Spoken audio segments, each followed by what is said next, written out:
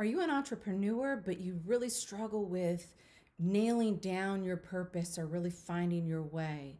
Have you thought about looking for help by way of a therapist or maybe a life coach, but you're just not sure who can really help you through this? Well, by the end of this video, I am going to give you 4 tips that will help you nail down who it is that you really need to see and how you can get your business off the ground. Who's ready to be the badass boss that you've always imagined?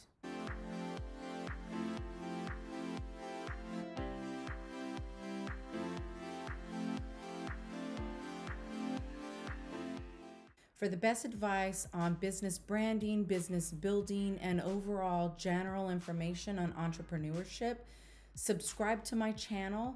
Make sure that you hit the bell so that you're reminded every week when I upload a video on Mondays and Thursdays. If this is the first time that you visited my channel, welcome. If you are a return watcher, welcome back. I am Dr. Michelle Scoggins, a licensed clinical psychologist. I own my own private practice. Through my journeys of success, failures, mishaps, and haterism, I have found that my perfect clientele that I love to work with are entrepreneurs, because I know how to come up with answers even when you've heard no so many times. I find solutions for my clients in very similar fashions that I found for myself, except for now I have more education and I can mix your situation with psychology and come up with a great answer. I love to work with people who are plagued by the underdog syndrome and just feel like that their entrepreneur dreams are never going to come to life. And I help you create ways to be successful and to push your business forward. So you're likely watching this video because you are looking for ideas and ways or people that can help guide your business. So let me start off by telling you 4 key differences that I see between therapists and life coaches as it pertains to business. The first, and I think maybe the main key point, is the difference between education, training, and certification. A therapist has anywhere between 6 to 10 years of schooling plus training that they've had to go through after schooling, as well as licensing through the state in which they practice. If they are not currently licensed, then they have to work under a person who does have a license in the state which they live in. Therapists have learned things about human behavior, thought processes, learning patterns, and how abuse affects all of these things. In addition, they are trained to be able to provide mental health diagnosis and treatment that is based upon research. However, there are many therapists out there that have transitioned from a model of illness, which that is what we've learned in school, to a model of health, which is more on the end of what a life coach focuses their practice. Now, in terms of talking about life coaches, their education can vary because there are no standard practices of care or standard requirements currently in the United States that say for someone to title themselves as a life coach, they have to have these certain requirements. So essentially, anyone can take their name, slap life coach on the end of it, and that changes who they are to the general public. So if you are looking for a life coach, I recommend that you research that person, you look at their background, their education, other clients that they have helped, and ways that you feel that they may be able to help you despite not having that level of education that a therapist may have. Oftentimes, a life coach settles into a niche where they help a particular type of clientele. Oftentimes that is based off of some of their education or even their own life experiences. The second thing to consider is how long do you want to work with this person? Now, a therapist can jump right in, look at ways that you think, patterns of thought that really get in the way of you pushing your business forward, And they could teach you skills that you can then relate to other situations as they come up. So a therapist can really get in and begin to understand you as a whole and teach you some great skills that'll help you in and out of business.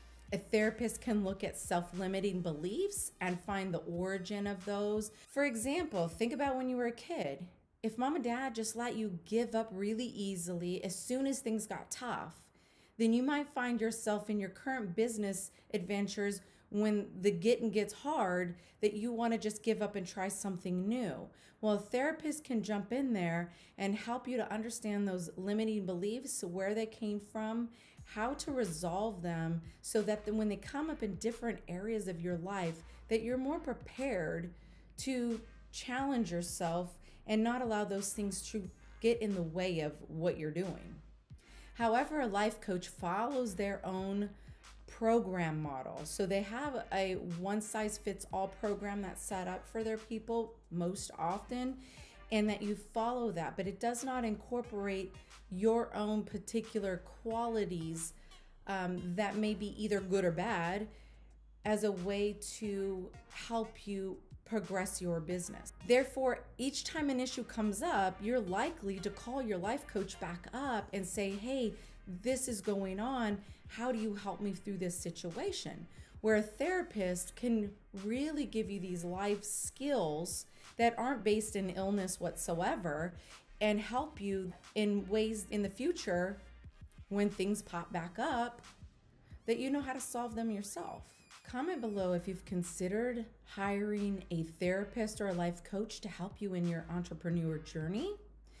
And if you have, tell me the most helpful tip that you learned from that person and whether you decided to go with a therapist or with a life coach. The third thing is, how much do you want this person to know about you just to get your business going? So for a life coach, they typically only need to know about what the problems that you're currently having in relation to your business. So they will incorporate your needs and mix it in with their program that they give to all of their clients and help you with that particular situation. So if it's your business startup, they will discuss things that you need to incorporate, such as planning, a business model, logos, how to get your business out there. They will give you some ideas of how to just set that business up, and it will be structured on their own knowledge of business, their own past clients, and their program that they're offering. They may incorporate strengths and weaknesses because oftentimes life coaches will look at those particular things. However, for a therapist, that person can go much deeper than just what the plan currently is. But again, you have to let the therapist in your life a little bit more than what you would a life coach. So if you're willing to dig deeper into things about your own life and your past that can be helpful in building your business, then maybe a therapist is the way to go. For instance, about myself a little bit is in my third year of grad school, I was having a really hard time with a professor. He was very judgmental, very stern. Even though I tried my best and tried to began to individuate myself as a clinician, he really wanted to have that upper hand over his students, and he was very disrespectful in that manner. I had a very hard time with this person, and it almost got me to a point where I wanted to give up. But once I went to therapy, I learned how this person related to me emotionally like one of my parents. And so when I come across a person that seems very parental or very judging, I have a very difficult time with those type of people. Hence probably the reason why I'm a good entrepreneur, because I don't like taking directions from people. I like doing things my own way, and I like to be able to grow in that manner. But I had to learn about my own self and how this person and how my past really kind of clash and affected me in a great way. So the last area I'm going to talk about that really makes therapists and life coaches different is how they apply their services to their clients. I've said that kind of throughout the video, that life coaches follows a program that's set up by them. It is very particular to their program. It is based off of their own experiences, maybe some of their training, and it is a one-size-fits-all type of model. There may be some wiggle room within that model, but not a great deal. It's kind of like you purchase that program, they work with you, and that's what you get. As far as a therapist, the therapist wants to learn about you, not what program you're going to be in. So a therapist wants to know about you, how you function in your business, but also how you function as a person and your environment at home.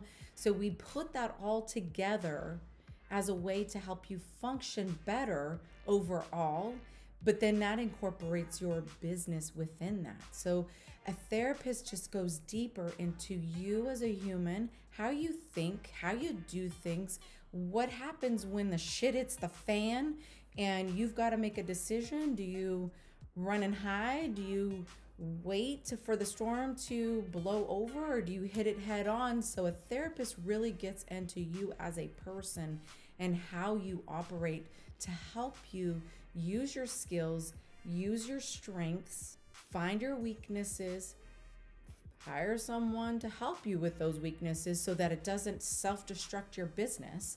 But they get into all of these aspects of you, which you have to allow them in, but they can help you in multifaceted ways.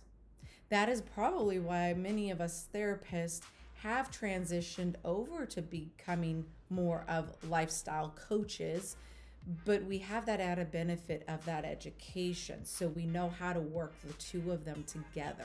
When you're looking for someone to help you, consider what that person is going to provide you and how much they're going to charge for it. Just because they charge more doesn't mean they're providing you more resources or more value.